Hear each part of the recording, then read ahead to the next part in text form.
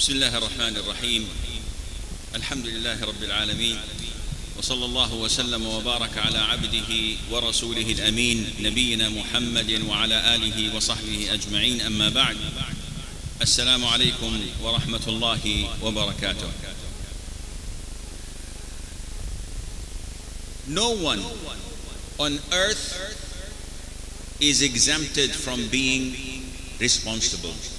Sometimes we feel that life is so easy. I have no worries. I have no responsibilities. I can live my life to the fullest. And this is a wrong understanding. This is a wrong conviction, because every single person living on earth is held accountable, is responsible, whether he's a professional or non-professional. The Prophet sallallahu alaihi wasallam says, and the hadith is in Al-Bukhari and Muslim, which grazes at the top in authenticity. The Prophet says alayhi salatu wasalam, each of you is a shepherd and each of you is responsible of his flock. The Amir, the ruler, the person who is the leader, he is responsible and he is the shepherd for his flock. A man is the shepherd of the members of his household and he is responsible for them. A woman is the shepherd of her husband's house and children and is responsible for them. Therefore, a proper Muslim has the responsibility in front of him all the time, because he knows he is responsible and he will be questioned about his acts, about his conviction, about what he believes. And it is not something to be taken lightly. It is a heavy burden. And this is what calls a Muslim to be perfect. This is what calls us to be on the straight path that leads to Jannah. Because eventually, if we're not, we're going to hell. And among the most important responsibilities of a Muslim professional, as we discussed yesterday, is to know what is the cause of your existence. Why are you in this life? Why did Allah create you? Out of accident? Definitely not. You were created for a purpose. Some of the agnostics, some of the atheists who say that there is no God, there is no Allah, and we were created by chance. You ask them, is there a wisdom behind your creation? They would say no. There are people like this. If you ask them, the shoes in your feet, the shoes that you're wearing on your feet, do they have wisdom? And he says, yes, they protect me from heat, they protect me from broken glass, they protect my feet. So we ask them, your shoes have wisdom, and you created in this world without any wisdom, then your shoes are better than you, because they have a purpose and you don't. So it is essential, it is your responsibility to know why Allah created you. What does He want from us? Because you have a very limited time in this life. He created you to worship Him. And to worship Him is to do everything that He loves. Whether you by rhetoric, by saying it, or by acting upon it, or by believing in it in your heart. Once you do this, you are worshipping Allah the Almighty. On top of a Muslim's responsibility, whether he's Muslim, whether he's a professional or non-professional, is that you know that you have to be one of those da'is. You have to be a caller to Islam.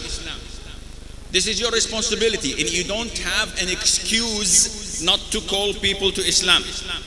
Because Allah says in the Quran, and who is better in speech than he who invites to Allah and does righteous deeds and says, I am one of the Muslims.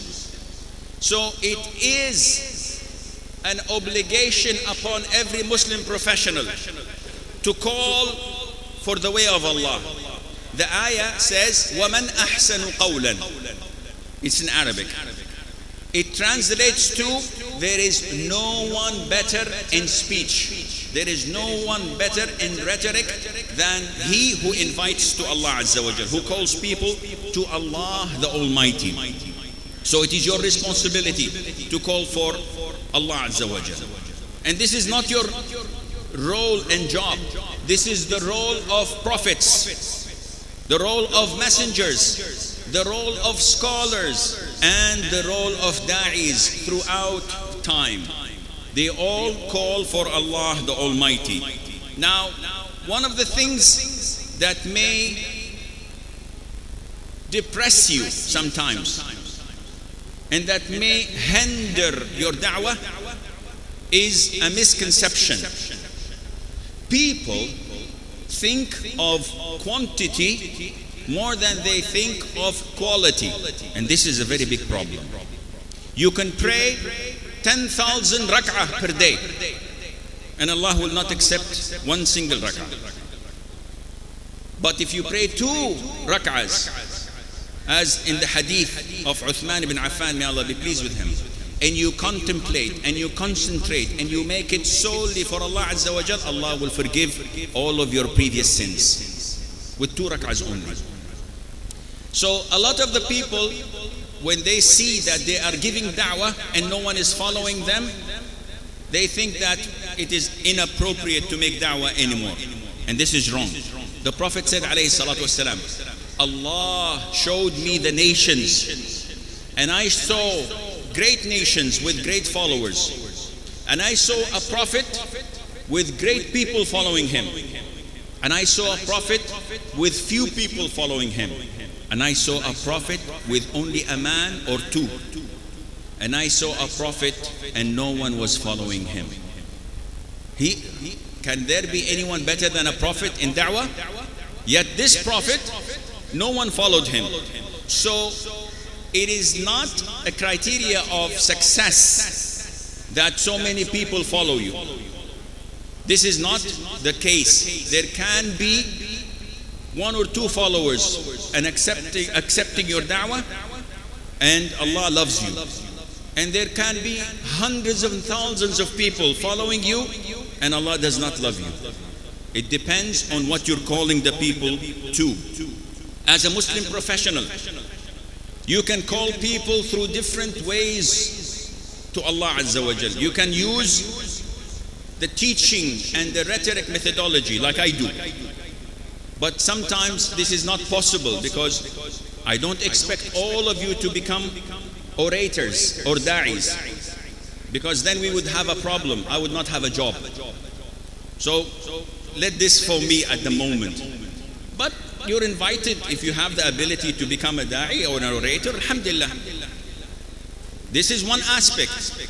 Yet the aspect that every one of you can do and can succeed in doing da'wah through is the best way of da'wah, and that is by your actions, by your conduct.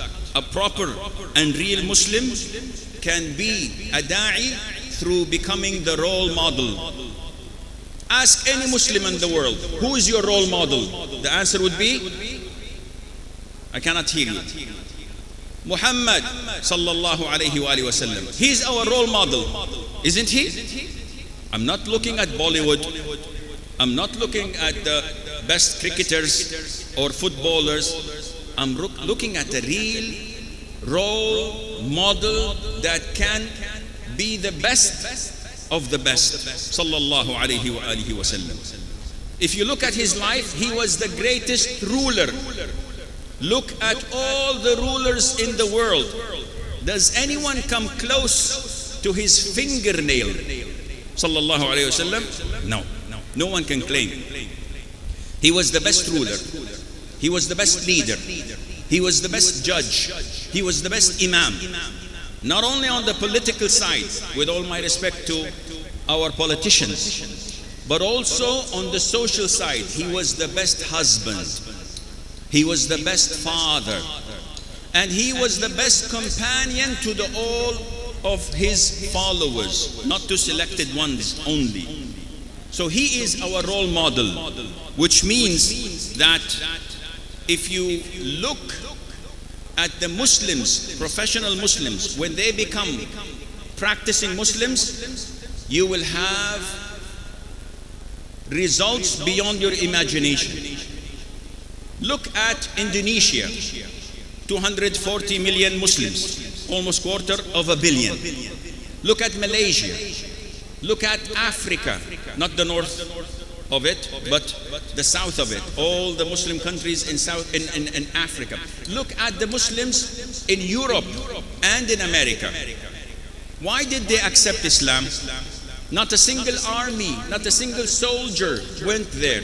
They accepted Islam because they had encountered merchants from Muslim world. They had encountered immigrants who migrated to their countries who were proper Muslims. Milibar, they say this area is called previously. And Islam entered this region of India not by soldiers and by military actions, or by merchants. So, to be a role model, to behave as a Muslim 24/7, this calls people to Islam, which means as a Muslim professional, it is your responsibility, it is your obligation not to lie. A Muslim does not lie. Sheikh, we have hundreds of millions of Muslims lying. Yes, they are Muslims, but they're not practicing Muslims. They are not real Muslims. A true Muslim, a true believer, wallahi, does not lie. They do not cheat. So as a Muslim professional, you cannot cheat. Sheikh, my grades are not good. I have to cheat in examination. Only this once. And it's only 6 examinations, only this semester. And I get a lot of questions like this. I'm studying medicine and I have to cheat. I have to give money to the professor so that he can make me pass the exam. I need the money. My family is poor. If you cheat, your income is haram. Your salary is haram. And you are cheating not only the teacher or the professor or the university, you're cheating the whole ummah. And before all of that, you're cheating Allah Azza wa Jal, who knows what you are doing. So a professional Muslim does not lie, does not cheat, and he's on the top in terms of courage, generosity, tolerance, and in ethics and moral conduct. I can tell that this is a Muslim brother by how he looks and also by how he behaves. Not by the topi. I know the brother, he's a Muslim by the head where they put. No, not necessarily. You could have someone wearing this and he's not a true Muslim. He cheats, he lies, he does all these bad things. Part of your responsibilities as a professional Muslim is that you become a perfectionist, that you perfect everything you do. And how would I do this? As a Muslim professional, you should be in top of everything you do. So if you're in IT, you always have to be updated. You always have to attend conferences, read material to the best of your ability. Why? Because this is part of your duties as a Muslim. Even if you are not a professional, a Muslim who works as a janitor, You know what a janitor is? A person who cleans and sweeps the floor and cleans the bathrooms. If you're a Muslim doing this, you have to be a perfectionist.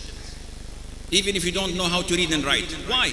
Because the Prophet sallallahu alaihi wasallam says, Allah the Almighty loves that when you do something, that you make it perfect.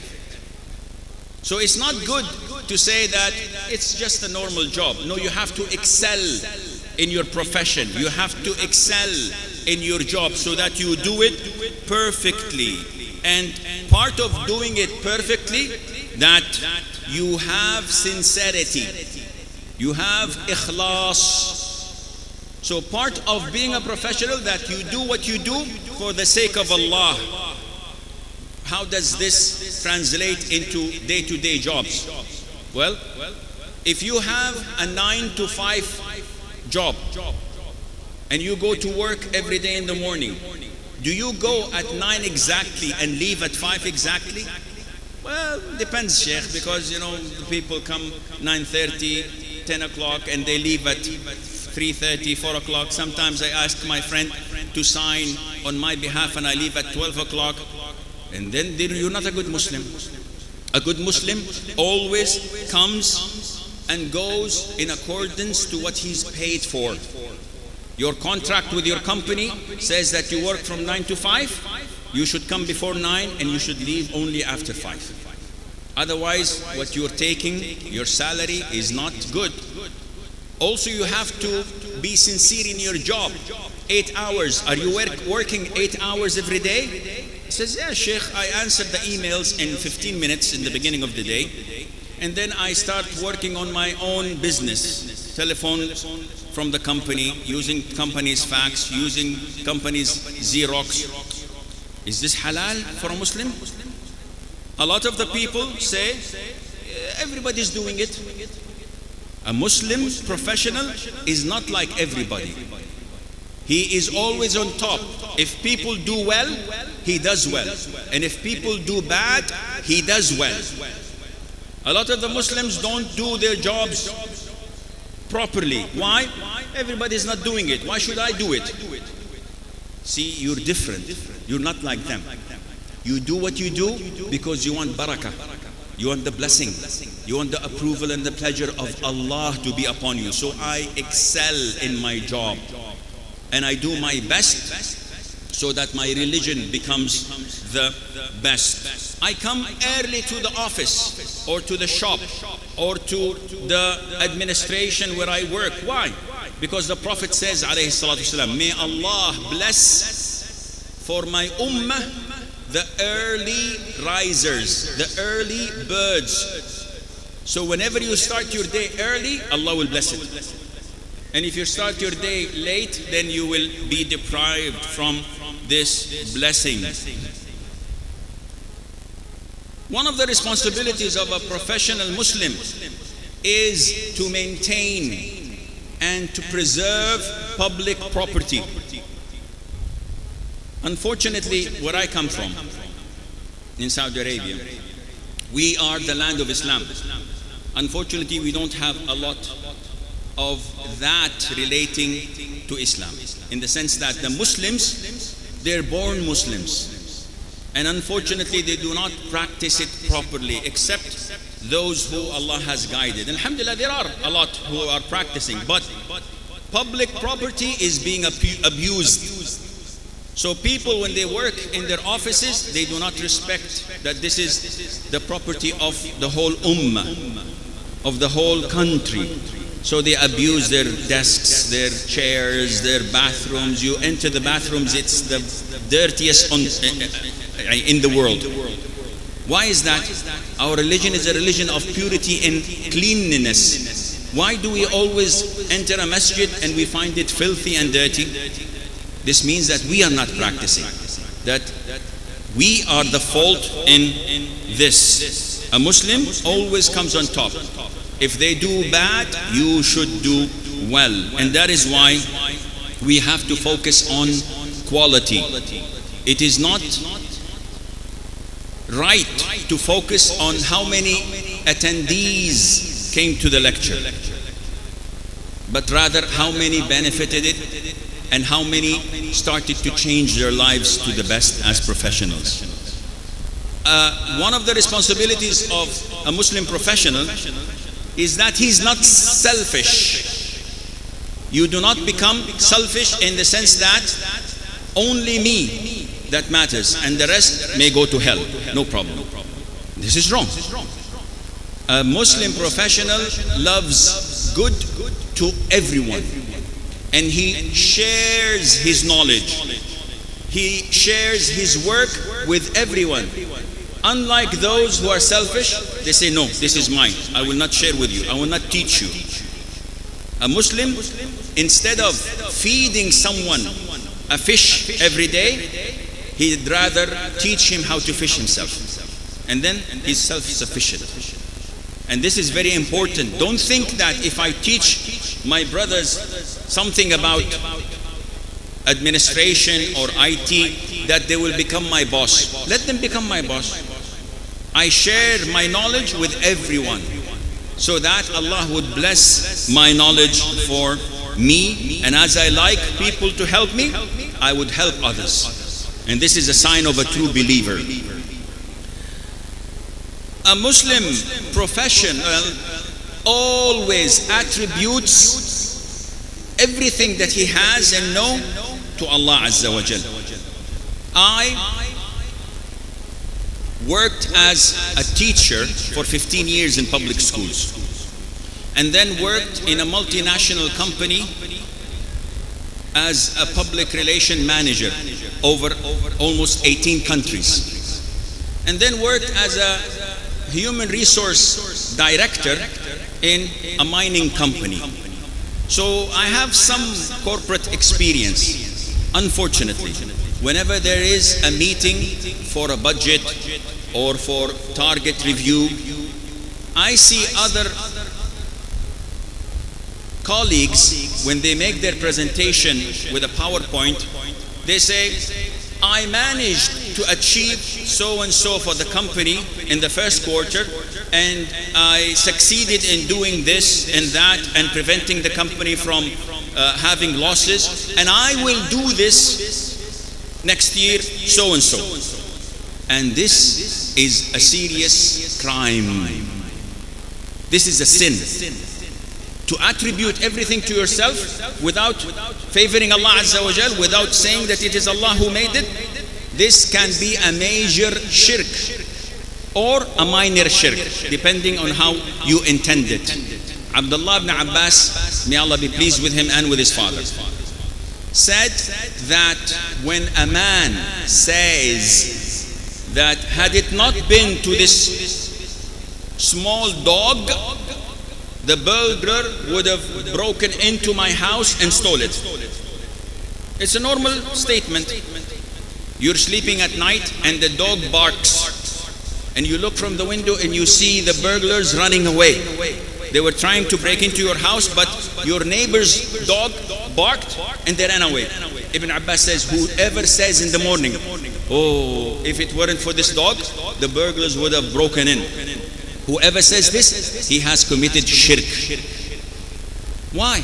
Because you should have attributed it to Allah. Had it not been for Allah Azza wa Jal, who made the dog bark, then the burglars would have broken into my house. So compare this to someone who says, I managed to achieve $8 million for my company and did this and did this and did this, attributing it to himself. No, always attribute everything that is good to your Maker, Allah the Almighty, because you would not achieve anything without His help. Now all of you, take a deep breath. Okay, 1, 2, 3. Take a deep breath. Now, if it weren't for Allah Azza wa Jal, you would not have taken that breath. When your time comes, Allah would say, no more breath. Khalas, you're dead. So whatever you do, always attribute it to Allah Azza wa Jal. He is favoring you by making you sit, walk, talk, study, read, learn. So as part of your responsibility, you must attribute this to His grace, to His favor, to His blessing over you. one of the attributes, and this is very important to all Muslims, but especially to the professional Muslims. One of the great attributes and responsibilities over a professional Muslim is humbleness. To be humble. Unfortunately, once you get the degree, once you get the ENG as a prefix to your name, what's your name? My name is Muhammad. Nobody says this. Everyone says, Engineer Muhammad, if you please. Don't call me Muhammad. My name is Engineer. My name is Dr. Abdullah. Ya akhi, your father called you Abdullah. He said, no. He was wrong. He didn't know that I will have a PhD. My name is Dr. Abdullah to you. You have to be humble. You have to be down to earth as a professional Muslim. Because the knowledge you possess, the more you possess, the more arrogant you get. So you have to drag yourself down to reality. Who are you? Once there was a man who was a powerful leader in his tribe, making tawaf. You know tawaf? Professional Muslims, they don't know tawaf? Huh? Tawaf around the Kaaba. I pray to Allah Azza wa Jal that He gathers me and you in the haram, making tawaf and supplicating and making umrah with the grace of Allah Azza wa Jal. So he was going around the Kaaba and his dress was too long. And you know that having the dress, trousers, your kandura, below the ankles, this is a sin and it's punishable in hell. This man was doing tawaf with his dress behind him, and one man accidentally stepped on it. So when you're walking and somebody steps on your dress, you go backwards like this. So the man said, what are you, crazy? Don't you see? Don't you know who I am? And he was asking him while doing what? Tawaf in the holy city of Mecca, in the holy haram. What perfect place to be. Yet he's arrogant. And the man says, yes, I know you. In the beginning, you were a dirty sperm. And at the moment, you have crap and defecation in your stomach that stinks. And when you die, you will end up as a stinking corpse. And the man immediately said, by Allah, you know me. And he became humble again, because he knew reality. So as a Muslim professional, you have to be humble. Arrogance is totally prohibited in Islam. It is one of the major sins in Islam. The Prophet says, alayhi salatu wasalam, the man with an atom weight of arrogance in his heart will not enter paradise. A person with an atom weight of arrogance in his heart will be deprived from entering paradise. How do you feel when someone comes to you, dirty, smelly, touching you, say, give me 1 rupee? Would you feel proud and saying, get away from me? You don't deserve to live. You don't know what I know. I'm a Muslim professional. MashaAllah, tabarakallah. With this attitude, we'll end up as a Muslim professional in hell.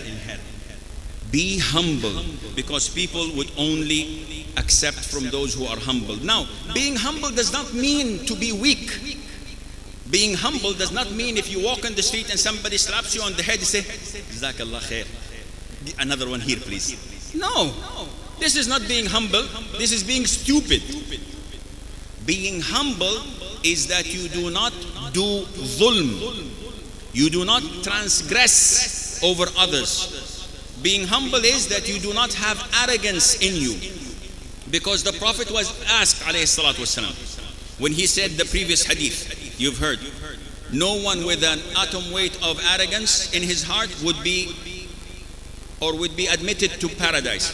One stood up and said, O Prophet of Allah, as Muslims, we like to have beautiful and clean thobes, nice shoes. We like to look good. Does being humble mean that I have to look bad? Does arrogance mean that I have to look good? I like to be in shape. I like to have a good athletic body. I'd like to drive a fast, beautiful car. Is this haram in Islam? The Prophet said no, alayhi salatu wasalam. This is not arrogance. Arrogance is looking down at people and depriving them from their rights, transgressing. This is arrogance that is punishable in Islam. Part of the duties and responsibilities of a professional Muslim. A professional Muslim does not spread the secrets of the organization he's working. Muslims sometimes, especially nowadays with Twitter, with Facebook, with Kik, with all these social media networking, a lot of them, unfortunately, knowingly or unknowingly, they put their dirty laundry to everyone. Oh, my father said this and that to my mother. And you have like 100 comments. Oh, poor mother, and so, poor father, and poor you. And he adds back, so stupid things. Now, in a Muslim professional's life, this is totally different. As Muslims, we're not allowed to expose secrets that we were entrusted with, especially in your organization. And the origin of this was in the Sunnah of the Prophet ﷺ. Anas ibn Malik was about 10 to 11 years old, and he was serving the Prophet ﷺ. And you know Anas ibn Malik, right? Anyone knows Anas ibn Malik? Raise your hands. People are sleeping. I don't like people when they sleep. Raise your hands. Anas ibn Malik. Who knows him? Professionals. MashaAllah. Only few. Anas ibn Malik was one of the greatest companions of the Prophet ﷺ. He was a child when he was brought by his mother to the Prophet, and the mother said, "O Prophet of Allah, keep my child with you. He's very learned and he will serve you. And he will not charge you anything." She knew that the best thing that he could get is knowledge from the Prophet ﷺ. So he served the Prophet ﷺ for 10 years. And he was one of the great narrators of hadith. You know his mother? Who knows Anas's mother's name? Raise your hands, please. La ilaha illallah. I think I have a problem with my eyesight. Only one brother there. You don't know your heritage? You don't know your ancestors? This is a big problem, and I always say this when I address the youth. Her name was Sulaim. Now I'm not going to ask you who was her sister, and who was her martyred brother, and who was her husband, because then we will lose the whole thing. But this is a problem. If I said, what is the name of the top 5 cricketers in India? You get it.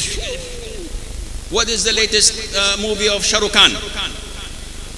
Everybody would know. If I say, Ya akhi, you have a problem. The companions, the 10 best companions of the Prophet ﷺ, who's their names? You will give me 7 or 6 maybe. And the rest? I don't know.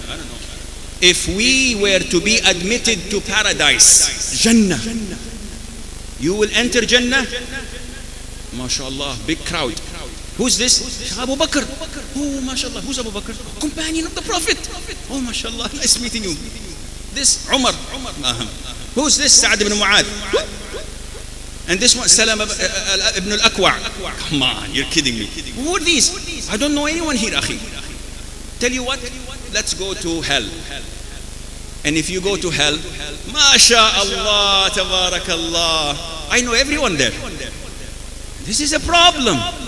A Muslim attitude should not be like this. You should know your heritage, you should know your history, you should know everyone around you. Anyhow, going back to the topic. Anas bin Malik, may Allah be pleased with him. He was a servant of the Prophet ﷺ. Once the Prophet came to him and he was playing with the boys on the street. Companions do play, huh? So he told him, come. And he whispered something in his ear. And he told him, do what I tell you, do not tell anyone. So he went and did what he was told to do and came back. His mother saw him. And she said, where have you been? And he said, I was doing something for the Prophet ﷺ. She said, what was it? He said, it is a secret. A 10-year-old, what is the normal reaction of such a mother? You have to tell me what he said to you, or I'm going to beat you until you die. No. This wise woman said, if it is a secret of the Prophet ﷺ, do not disclose it to anyone. Now, a professional Muslim deals in the same fashion. Your company, your administration, your government has entrusted you with work. And they have entrusted you with this work that you do not expose it to anyone. You should learn how to conceal the secrets of your organization. And this is part of your responsibilities. Among the great responsibilities of a professional Muslim is to learn how to balance. Unfortunately, a lot of the A students, the excellent people who are doing hard in their jobs and their schools, and they neglect the issue of balancing, and this is very important. As a Muslim professional, I can be one of the richest men in my country, or at least one of the highest paid in my jobs. But this would mean that I have to jeopardize something else. That is why those who do not have the balance, they have a problem. You find businessmen, excellent in their jobs, excellent in their work, wealthy, successful, but when you come to their religious practicing and to their knowledge, they are not that good. If you come to the level of health and doing cardio and going to the gym and taking care of themselves, you will not find them very successful. If you come to the social aspects, when did you see your uncle last? I said, oh, 7 years ago. Oh, subhanallah, you don't connect to the next of kin? Where does your uncle live? In another country? I said, no, next door. But you know, I'm busy, meetings, traveling, I don't have time to see. The Prophet says, alayhi salatu wasalam, he who does not connect to the next of kin, to his kinship, will not be entered or will not be admitted to paradise. لا يدخل الجنة قاطع. It's a big problem. If you come to the social level, to the marital life, ask the wife, are you happy? She says, yes, I have 2 cars, 2 drivers, a big mansion, a summer house, 6-7 membership in different clubs. I have jewelry, I have dresses, but I don't have a husband. Now, this is a big problem. So likewise with the professional, a lot of the sisters call me and send me emails. I've been married for 7 years. I don't see my husband except for half an hour when he comes at 10 or 11 o'clock p.m. And on the weekend, I don't see him at all because he's always with his friends playing video games. Wallahi, I've been getting this from sisters. Playing video games? Don't you have shame? Aren't you old for this? Playing video games? Go karting. Go play billiards or golf, do something worthy of a man. Playing video games. So they're complaining. So the problem with the Muslim professionals, that they don't have the balance. The Prophet ﷺ visited once Abdullah ibn Amr ibn al-As. And I'm not going to ask you again who he is. But he visited him and he knew that he was a newlywed. His father visited his daughter-in-law after 2-3 weeks of marriage, of consummating the marriage. And he asked, how is Abdullah? And the woman is a decent Arab woman. She said, MashaAllah, he is a very good man. He fasts every day and he prays night prayer the whole night. So Amr ibn al-As understood. If a man fasts every day and he prays every night, when will he have time for his wife? When he will have intimacy with his wife? He will not. So he understood that he doesn't sleep with her because of ibadah. So the Prophet came to him and told him alayhi salatu wasalam these beautiful words: your Lord Allah has rights over you. Your wife has rights over you. Your body, your health has rights over you. Your guests, whoever come to you and spend the day with you, have rights over you. So give each one his rights. This is the issue of balance. You have to have balance in your life. Maybe you cannot have it 100%. You have to have time to work efficiently. You have to have time to attend circles of knowledge and learn your deen. You have to have time to fast, voluntary fasting, Monday, Thursdays, white days, etc. You have to have time to spend night prayers. This is something between you and Allah. You have to have time to go to the gym. Do your cardio, do your weight training, do whatever you want. Play cricket, play football. You have to have time for social affairs. Your next of kin, your uncles, your aunts, your cousins, your brothers, your sisters, and be kind to them and call them, visit them, invite them, give them gifts. And you have to have rights with the friends you have, the associates, the people in your community. If you balance and manage this balance, you will be the most successful person on earth. I tell you, because you will be the happiest man on earth. But if you don't, if you spend so much time at work and so much time pleasing your wife on the account of your father and mother, you have a problem. And if you serve your father and mother on the account of your family, your wife and children, you have a problem. Diabetic businessmen, high blood pressure, all kinds of high cholesterol levels, etc. All of these are not part of the responsibilities of a Muslim profession. I have like 4 minutes. How many minutes do I have? 4 minutes? 5 minutes? 4 minutes more? Okay, so 4 more minutes. Okay, I will conclude inshallah. Yani, half an hour more inshallah. Joking. Okay. Part of the responsibilities of a professional Muslim is to have wisdom. Hikmah. What is the meaning of hikmah in Islam? Hikmah is the knowledge of how to put things in the right position. So part of hikmah is that you know how to deal with things. Part of hikmah is that you know how to react and what are the consequences of what you say and of what you do. A lot of the Muslims don't have this hikmah, unfortunately. And I'll tell you an example that maybe a lot of you would not like. If some newspaper writes something about our Prophet ﷺ, or make drawings, this is kufr. This is something unacceptable to Muslims. You have to react. Some, or not some, the majority of Muslims would react in a negative way. They will demonstrate, and demonstration in Islam is haram, is forbidden. They will break public property, they will loot, they will burn places, people will die, people will get injured. Why are you doing this? Oh, they insulted the Prophet ﷺ. But this is not wisdom, this is not hikmah. No matter what they say about our Prophet ﷺ, they cannot harm him. Every single area in the whole of earth, the Prophet is being mentioned when Allah is being mentioned. Whenever there is an adhan, Ashhadu an la ilaha illallah, you will always hear Ashhadu anna Muhammadan abduhu wa rasul. Ashhadu anna Muhammadan Rasulullah. Every adhan, you will hear this. In America, in Denmark, in Norway, in Africa, in China, no spot, even in Siberia, even in the North Pole or the South Pole, the name of the Prophet ﷺ is always exalted.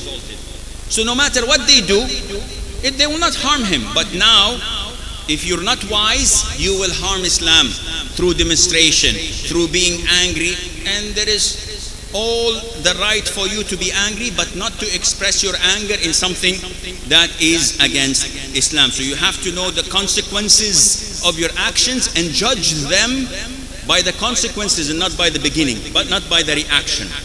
And finally, a Muslim professional has red lines that he does not exceed. You do not go beyond.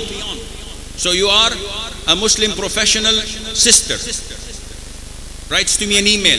I graduated and I got a job in this company, but they say I have to remove my hijab. Is this halal? Definitely not. Sheikh, but this is a necessity. No, it's not a necessity. There are red lines you cannot play with. They don't allow me to pray dhuhr on time. Leave the job. Tell them ma'as-salama, I'm resigning. Oh, Sheikh, I need money. I need provision. My family is poor. We will die out of hunger. Akhi, who's the provider? Who's the provider? Huh? Allah, the Almighty. You know this? Yes. Then quit your job. Okay, then you don't know this. The provider is Allah Azza wa Jal. So seek His provisions. Don't say that. Do not seek the paycheck from the people. Seek it from Allah Azza wa Jal, who owns everything you see on this earth. A Muslim brother does not cross the red lines. You have to do this, that goes against your religion. Sorry, I cannot. I refrain. Why? Because this is my religion. I can do anything you want that does not go against the Quran or against the Sunnah. You have to shave your beard. It's haram. If I can shave my beard, wallahi, I use Gillette 3. Now, immediately I shave it in front of you. It is not halal. It is forbidden. It's a sin. Otherwise I would have done it. So there are red lines you must not cross, because if we practice Islam 100% with the spirit of Islam, to the letter of Islam, by Allah, this life of ours on earth would be different, because Islam is compatible with every location on earth. It is compatible with every generation that has passed or yet will to come, and it is a source of happiness to the whole of humanity if we practice it 100%, 7/24 or 24/7. Our problem is that we practice Islam to our liking. The things we like, this is good, I'll take this. And the things that are not good, I will leave it and not look into it. This is my talk to you. I apologize if I made some of you fall asleep or if I bored some of you to death. But inshallah, if you have the good intention, Allah Azza wa Jal would accept all of our deeds. Wallahu a'lam. Wa sallallahu wa sallam wa barak ala abdihi wa rasulihi nabina Muhammad.